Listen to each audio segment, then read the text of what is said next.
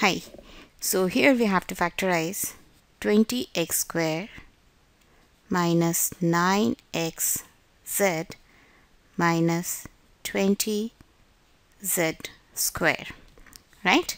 So this particular expression is in descending order of powers of x, and at the same time it is also in ascending order of powers of z, right? So it is perfectly arranged. We need not to rearrange this expression. So what is the first step? First step is I'll multiply this 20 to this 20 and then find the factors in such a way that I get minus 9.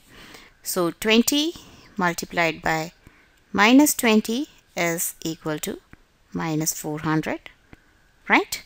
This minus 400 tells us that one of the factors is negative, right? So I'm going to write the factors of 20. So if I write the factors of this 20, they will be 5 multiplied by 2 multiplied by 2. 5 2s are 10 and 10 2s are 20. And if I write the factors of this minus 20, they can be 5 multiplied by 2 multiplied by minus 2, right? Yes.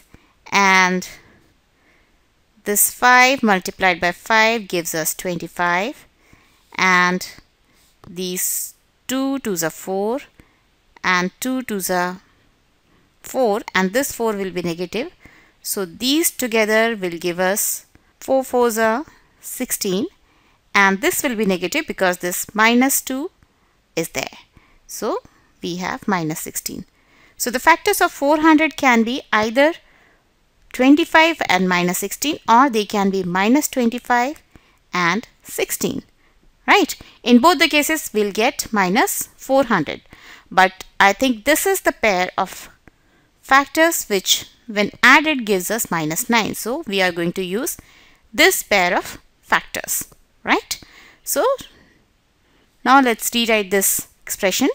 This can be written as 20x square minus 25xz plus 16xz minus 20z square, right?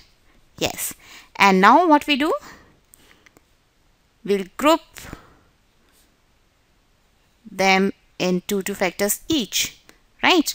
And from these two factors we can take 5x common, and inside the bracket we will have 4x minus 5z, right?